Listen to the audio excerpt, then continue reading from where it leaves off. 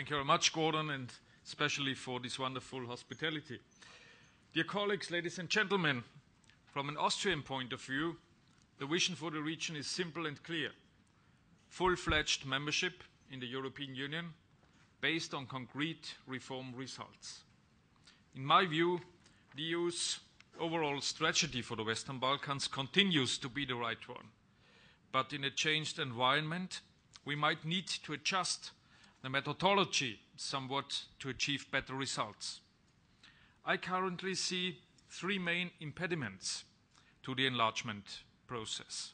First, enlargement fatigue in the European Union itself due to the focus on other burning issues like economy, due to certain experiences and mishaps in the last enlargement round, and due to perceptions in the European Union's public and polity.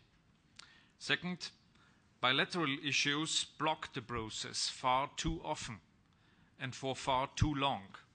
And third, the perspective of eventual EU membership is too far away, so politicians in the candidate countries give in to short-term thinking and populist reflexes instead of keeping up the long-term vision and clear determination to pursue the necessary reform agenda.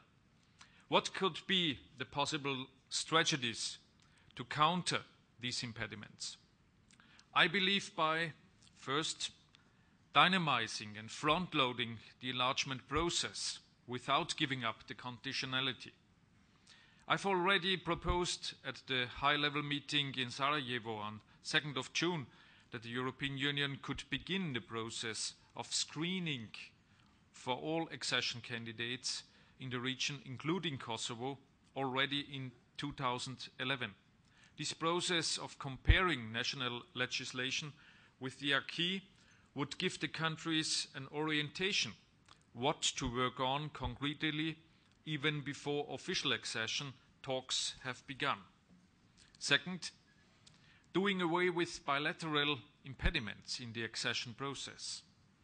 The increased readiness and efforts by regional leaders to solve bilateral problems are encouraging.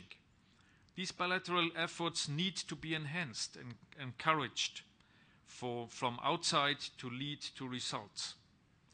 Explicit provisions to this effect could be included in future EU accession treaties.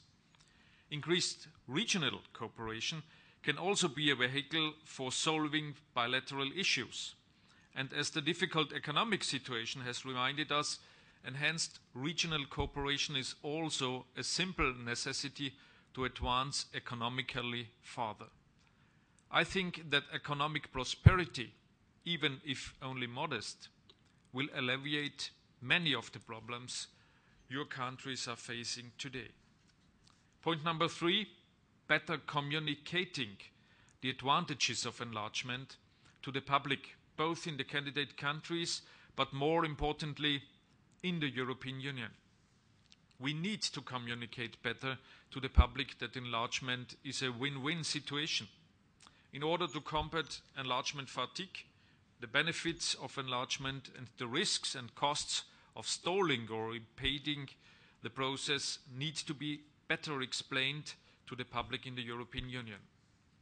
And point number 4, reminding the politicians of the region of their responsibility for the long-term good of their countries.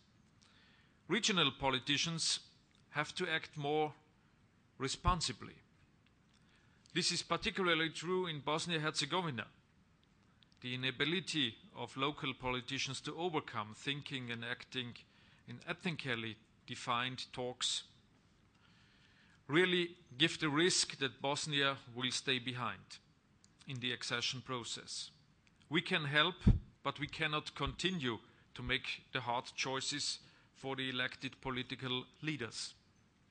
So, dear colleagues, overall I am rather satisfied with the progress of the region in the last couple of years, and I am equally confident that all countries of the region will eventually make it into the European Union. The hard work is for you to do.